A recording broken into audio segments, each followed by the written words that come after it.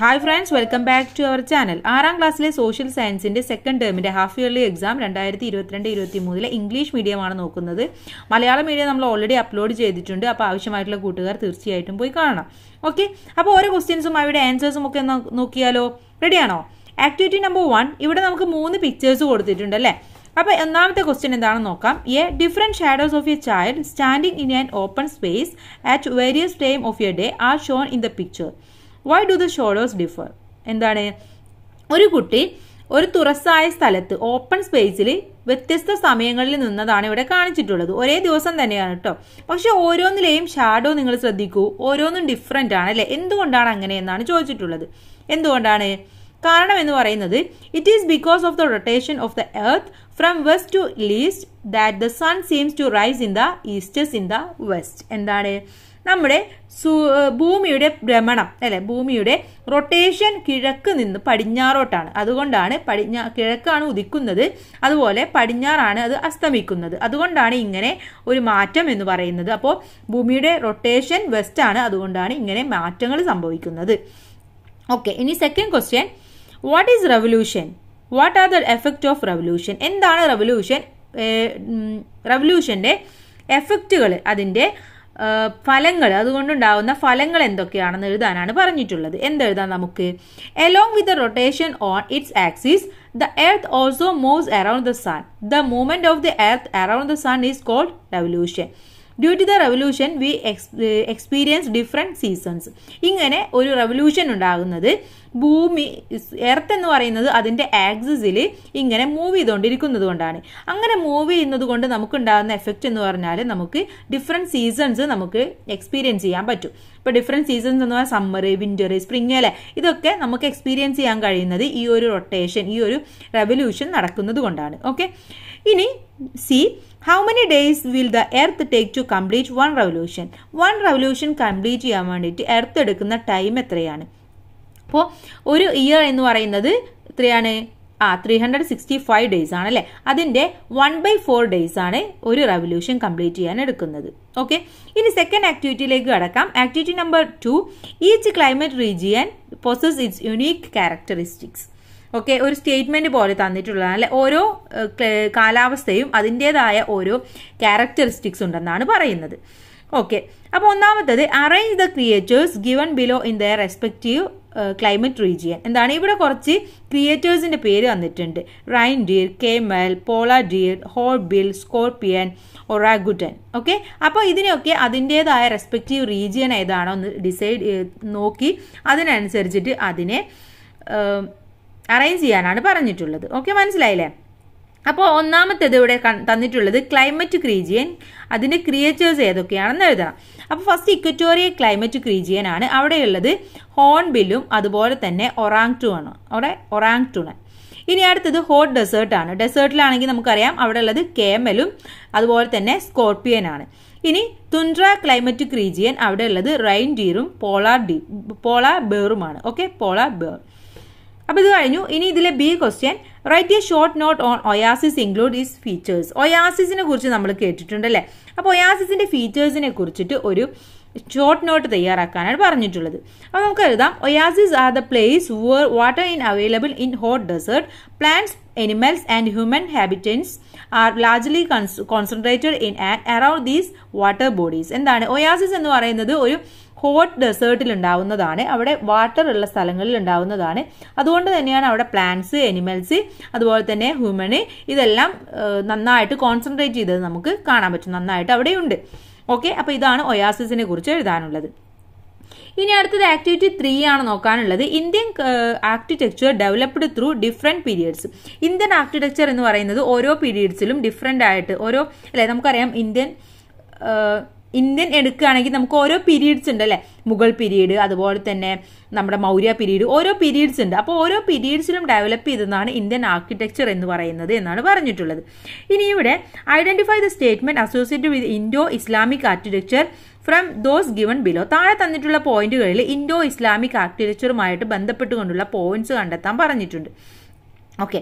അപ്പോൾ ഒന്നാമത്തേത് an architecture style developed by incorporating the style of Turkey and Persia within the indigenous styles. എന്താണ്?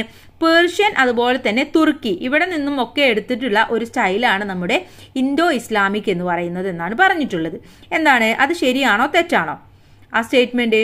ആ statement എന്ന് പറയുന്നത് ശരിയാണല്ലേ. നമ്മുടെ തുർക്കി അതുപോലെ തന്നെ പേർഷ്യ ഈ രാജ്യങ്ങളുടെ അവരുടേതായിട്ടുള്ള ഒരു സ്റ്റൈലുകളും എല്ലാം കൂടെ ഇൻക്ലൂഡ് ചെയ്തിട്ടുള്ളതാണ് നമ്മുടെ ഇൻഡോ ഇസ്ലാമിക് ആർക്കിടെക്ചർ എന്ന് പറയുന്നത്. അപ്പോൾ അത് ശരിയാണ്. Second one, the style introduced by Portuguese during the 16th century. 16th centuryയിലാണ് പോർച്ചുഗീസുകാരാണ് ഇത് കൊണ്ടുവന്നത് എന്നാണ് പറയുന്നത്. ശരിയാണോ? അല്ല, അത് തെറ്റാണ്. ഇനി അതുപോലെ തന്നെ arches, Domus and മിനാരറ്റ്സ് were the notable features of this style. ഈ ഒരു ഇതിന്റെ ആർച്ചസും അതുപോലെ തന്നെ അതിന്റെ കമാനങ്ങളും അതിന്റെ മിനാരങ്ങൾ എന്ന് പറഞ്ഞാൽ പള്ളിയിലൊക്കെ കാണുന്നില്ല, ആ മിനാരങ്ങൾ ഇതെല്ലാം ഇവരുടെ ഒരു സ്റ്റൈലാണെന്നാണ് പറയുന്നത്. അത് ശരിയാണ്. അത് ഈ ഇസ്ലാമിക് പീരീഡിന്റെ ഇൻഡോ ഇസ്ലാമിക്കിന്റെ ആർക്കിടെക്ചറിന്റെ ഒരു ഫ്യൂച്ചറാണ്. ഇനി അതുപോലെ തന്നെ figures of flowers and plants were carved four decorating building decorate ചെയ്യാൻ വേണ്ടിയിട്ട് ഫ്ലവേഴ്സ്, ഫിംഗേഴ്സ് ഇതൊക്കെ കൊത്തിവെച്ചിട്ടുണ്ട്. അതും ശരിയാണ്. അടുത്തത്, pointed towers and arches are the major features of the style. കൂർത്ത ഗോപുരങ്ങൾ, കമാനങ്ങൾ ഇതൊക്കെ ഇതിന്റെ ഒരു പ്രത്യേകതയാണെന്ന് പറയുന്നുണ്ട്. അതെന്താണ്? അത് ശരിയല്ല അല്ലെ, അത് തെറ്റാണ്. അപ്പൊ ഇവിടെ ശരിയായിട്ടുള്ളത് ഫസ്റ്റ് പോയിന്റും തേർഡ് പോയിന്റും ഫോർത്ത് പോയിന്റുമാണ്. ഇനി അടുത്തത്, right one example each for Indo Islamic style and Gothic style of constructions. Indo Islamic സ്റ്റൈലിന്റെയും Gothic സ്റ്റൈലിന്റെയും ഏതെങ്കിലും ഒരു എക്സാമ്പിൾ എഴുതാൻ പറഞ്ഞിട്ടുണ്ട്. അപ്പോൾ ഇൻഡോ ഇസ്ലാമിക് സ്റ്റൈലിനെ നമുക്ക് എഴുതാം താജ്മഹൽ, അതുപോലെ തന്നെ Gothic സ്റ്റൈലിലെ saint Francis church in Kochi. Okay, ഇത് രണ്ടും നമുക്ക് എഴുതാം. ഇനി ആക്ടിവിറ്റി 4 ആണ്.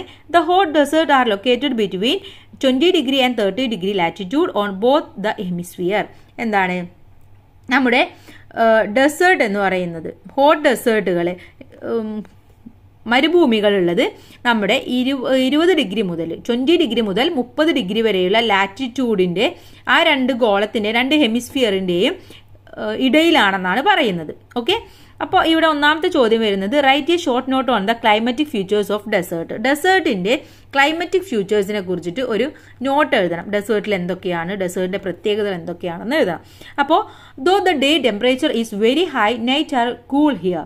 Summers are very hot, but very low temperature is experienced in winters. The amount of rainfall is very less here. എന്താണ്? ഇവിടെ ഡേ ടൈമിൽ വളരെ ഹൈ ടെമ്പറേച്ചർ ആയിരിക്കും, രാത്രിയിൽ താരതമ്യേന കുറച്ച് കൂളായിരിക്കും. പക്ഷെ സമ്മേഴ്സ് ആണെങ്കിലോ സമ്മേഴ്സിൽ ഹൈ ടെമ്പറേച്ചർ ആയിരിക്കും, ഹൈ ഹോട്ട് ആയിരിക്കും. അതുപോലെ വിന്റേഴ്സിൽ വെരി ലോ ആയിരിക്കും. റെയിൻഫോൾ വളരെ ലെസ് ആയിട്ടാണ്, വളരെ കുറഞ്ഞ തോതിൽ മാത്രമേ റെയിൻഫോൾ കിട്ടാറുള്ളൂ. അപ്പോൾ ഇത് നിങ്ങൾക്ക് ഇവിടെ എഴുതാം.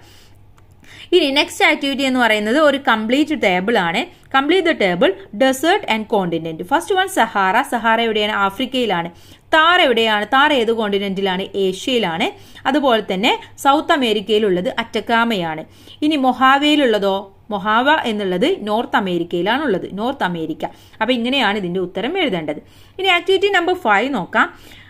Many new cities developed in Europe by the 11th century of CE. എന്താണ്? CE 11th centuryയിലാണ് യൂറോപ്പിലെ ഒരുപാട് സിറ്റീസുകൾ ഡെവലപ്പ് ചെയ്തത് എന്നാണ് പറയുന്നത്.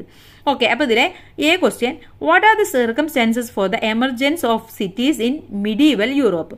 മിഡീവൽ യൂറോപ്പിൽ ഇതുപോലെ സിറ്റീസുകളൊക്കെ ഉണ്ടാവാനുള്ള പ്രധാനപ്പെട്ട സർക്കംസ്റ്റാൻസസ്, കാരണങ്ങൾ എന്തൊക്കെയാണെന്ന് ഒന്ന് എഴുതാനാണ് പറഞ്ഞിട്ടുള്ളത്. എന്ന് മിഡീവൽ പീരീഡിലാണ്, മധ്യകാലഘട്ടത്തിലാണ്. മിഡീവൽ പീരീഡ് എന്ന് പറഞ്ഞാൽ മധ്യകാലഘട്ടത്തിൽ. അപ്പോൾ എന്തൊക്കെയായിരുന്നു?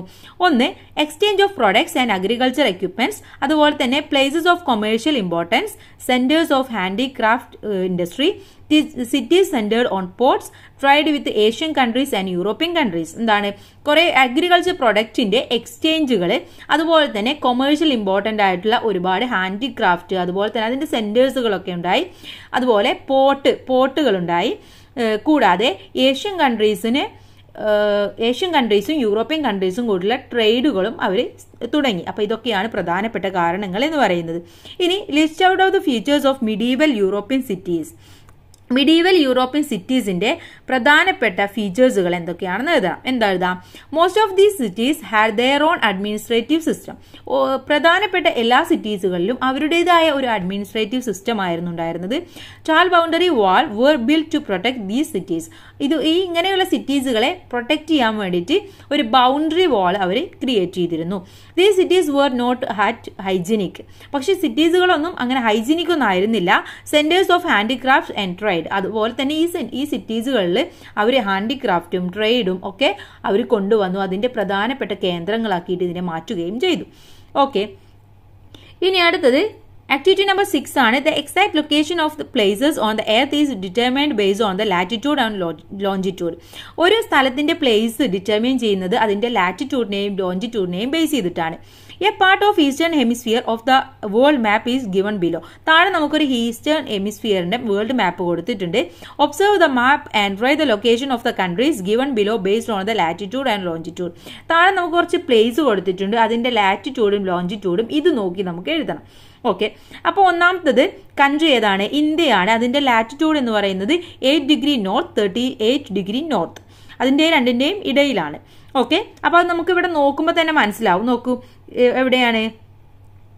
ഇവിടെ 8 ഡിഗ്രിയിൽ അല്ലെ, 8 ഡിഗ്രിയിലാണ്. അതുപോലെ തന്നെ 38 ഡിഗ്രിയിലാണ് നമ്മുടെ ഇന്ത്യ എന്ന് പറയുന്ന ഇത് കിടക്കുന്നത്. അതിന്റെ രണ്ടിന്റെയും ഇടയിലാണ്. ഇനി അതുപോലെ നമ്മൾ നേപ്പാൾ, ശ്രീലങ്ക, പാകിസ്ഥാൻ ഇതിന്റെ എല്ലാം നമ്മൾ എഴുതി കൊടുക്കണം. അപ്പോൾ ആദ്യം നമുക്ക് നേപ്പാൾ എഴുതാം. നേപ്പാൾ എന്ന് പറയുന്നത് 20 ഡിഗ്രി നോർത്ത്, 30 ഡിഗ്രി നോർത്ത് ഇതിന്റെ ഇടയിലാണ്. ലോഞ്ചിറ്റ്യൂഡ് ആണെങ്കിൽ 80 degree east, 90 degree east. ശ്രീലങ്കയാണെങ്കിലോ 0 degree north and north to 10 degree north. Longitude 80 degree east to 90 degree east. Pakistani 20 degree north to 40 degree north. Longitude 60 degree east to 80 degree east. Okay, അപ്പൊ ഇങ്ങനെയാണ് ഇത് നിങ്ങൾ എഴുതി കൊടുക്കേണ്ടത്. ഇനി അടുത്തത് what is the name of 0 degree longitude? എന്താണ്? അതിനെന്താ നമ്മൾ പറയുന്നത്? കൂട്ടുകാർക്ക് അറിയാം എന്താണ്? ഗ്രീൻവിച്ച് ലൈൻ അല്ലെ. ഗ്രീൻവിച്ച് ലൈൻ അല്ലെങ്കിൽ ഇന്റർനാഷണൽ ഡേറ്റ് ലൈൻ എന്നും പറയും. International date line. പക്ഷെ നമ്മൾ ഗ്രീൻവിച്ച് ലൈനാണ് ഏറ്റവും കൂടുതൽ കേട്ടിട്ടുള്ളത് അല്ലെ. അപ്പൊ കൂട്ടുകാർക്ക് ഇഷ്ടമുള്ളത് എഴുതാം. സി ഓപ്ഷൻ നോക്കാം. Choose the correct answer for the angular distance of the longitude opposite to 0 degree longitude from the option given below. താഴെ തന്നിട്ടുള്ളതിൽ 0 ഡിഗ്രി ലോഞ്ചിറ്റ്യൂഡിന്റെ ഓപ്പോസിറ്റ് വരുന്ന ലോഞ്ചിറ്റ്യൂഡിന്റെ ഇത് എത്രയാണെന്നാണ് ചോദിച്ചിട്ടുള്ളത്. അതിന്റെ ഡിസ്റ്റൻസ്, ആംഗുലർ ഡിസ്റ്റൻസ് എത്രയാണെന്നാണ് ചോദിച്ചിട്ടുള്ളത്. അപ്പോൾ അവിടെ തന്നിട്ടുള്ള options 0 degree, 180 degree, 23.5 degree, 90 degree. ഇതിൽ ഏതാണ് ആൻസർ? 180 ഡിഗ്രിയാണ് കറക്റ്റ് ആൻസർ എന്ന് പറയുന്നത്. ഓക്കെ, ആക്ടിവിറ്റി നമ്പർ 7 നോക്കാം. Observe the pictures of medieval Indian temples. Write a short note on the changes that occurred in the construction of the temples. ഈ തന്നിട്ടുള്ള pictures medieval Indian temples-ന്റെ ആണ്. ഇത് നോക്കിയിട്ട് ഇതിന്റെ ചേഞ്ചസുകളിൽ, ഇതിന്റെ കൺസ്ട്രക്ഷനിലുള്ള കാര്യങ്ങളൊക്കെ ഒന്ന് എഴുതാനാണ് പറഞ്ഞിട്ടുള്ളത്. ഓക്കെ, അപ്പോൾ ഒന്നാമതായിട്ട് നമുക്ക് എഴുതാം. Temples R ഗാവ്ഡ് out of single rock. ഒരു സിംഗിൾ റോക്ക് കൊണ്ടാണ് ഇത് നിർമ്മിച്ചിട്ടുള്ളത്. Tall temples were constructed using chiseled rock. chiseled rock കൊണ്ടാണ് tall temples ഒക്കെ ഉണ്ടാക്കിയിട്ടുള്ളത്.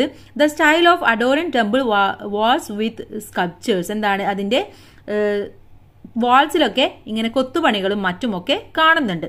ഓക്കെ, അപ്പൊ ഇതൊക്കെയാണ് പ്രധാനപ്പെട്ട പോയിന്റ്സ് എന്ന് പറയുന്നത്. B, which Chola king constructed the Brihadeeswara temple? ആരാണ്? രാജരാജ ചോളയാണ്. രാജരാജ ചോള. ഇനി അടുത്തത് in which state is Kamakhya temple located? എവിടെയാണ്? അസാമിലാണ്. ഓക്കെ, ആസാമിലാണ് കാമക്യ ടെമ്പിൾ ഉള്ളത്. Kamakhya temple. Activity number 8. The social system in medieval Europe formed on the basis of land ownership is called feudalism. എന്താണ്? ഭൂമിയുടെ ownership അടിസ്ഥാനമാക്കിയാണ് medieval യൂറോപ്പിൽ അന്നത്തെ ഒരു വ്യവസ്ഥ ഉണ്ടായിരുന്നത്. അന്ന് രൂപപ്പെട്ട ആ ഒരു സോഷ്യൽ സിസ്റ്റത്തെയാണ് നമ്മൾ ഫ്യൂഡലിസം എന്ന് പറയുന്നത്. Different categories of medieval European society is given below. Arrange them in the flow chart. താഴെ കുറച്ച് കാറ്റഗറീസ് തന്നിട്ടുണ്ട്. അതിനെ medieval യൂറോപ്പ് സൊസൈറ്റിയുടെ അടിസ്ഥാനത്തിൽ ഫ്ലോ ചാർട്ട് ആക്കാനാണ് പറഞ്ഞിട്ടുള്ളത്. അപ്പോൾ ഒന്ന് തന്നിട്ടുള്ളത് കിങ് ആണ്. കിങ് കഴിഞ്ഞാൽ പിന്നെ ആരാണ് അടുത്തത് വരേണ്ടത്? ലോഡാണ് അല്ലെ. ലോഡാണ്. പിന്നെ ലെസർ ലോഡേഴ്സ് ആണ്. പിന്നെ വരേണ്ടത് പീസൻസ് ആണ്. ഓക്കെ, അങ്ങനെയാണ് ഇത് എഴുതേണ്ടത്. ഇനി the vast areas of owned by the lord were known as manor. What constitutes a manor? എന്താണ് manor എന്ന് പറയുന്നത് എന്നാണ് ചോദിച്ചിട്ടുള്ളത്. എന്തിനാണ്? The extensive area occupied by the lord called manor.